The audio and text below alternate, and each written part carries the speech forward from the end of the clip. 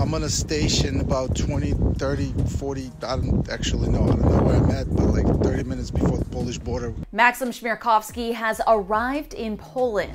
The 42-year-old Dancing with the Stars alum, who has been documenting his time in Ukraine amid the current Russian invasion, revealed on his Insta story Monday that he made it onto a train headed for Warsaw, writing that the situation at the train station is insane. Max notes that even though he's a big man with nothing but a backpack, the whole experience was traumatizing, adding that he was in a train cabin with 4 adults and 7 kids that normally holds just 3 people. Quote, "There's usually up to 30 people in this particular wagon. We were told we have to fit 135. Walkways are packed, people everywhere. It's sweaty and claustrophobic." The ballroom dance pro adds that watching a young boy hysterically cry as he said goodbye to his father finally broke him. Meanwhile, Maxim's wife, Peta Murgatroyd, reposted his update to her own Instagram account with a strong message of encouragement. "Maxim, you can do it.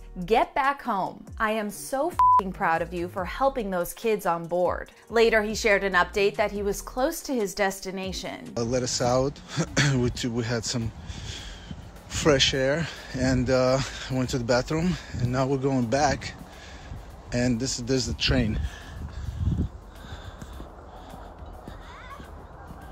So there's 1, 2. Now that I see it from the outside, yesterday was night and I had no idea where we are. But 1, 2, 3, 4, 5 carts, about 130 some people each. There's 1 wagon that's all 1 cart that's all sicker kids and people, so it's not as packed, but all the others are packed to the brink, and it's crazy.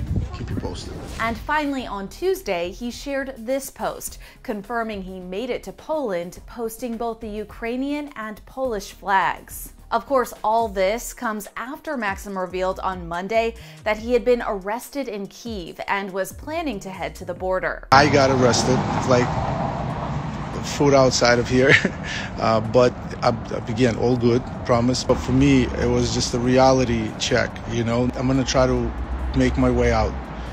I'm gonna try to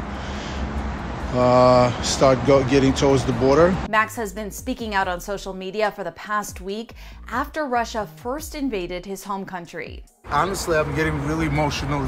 You know me, I stay strong, and I don't show it, but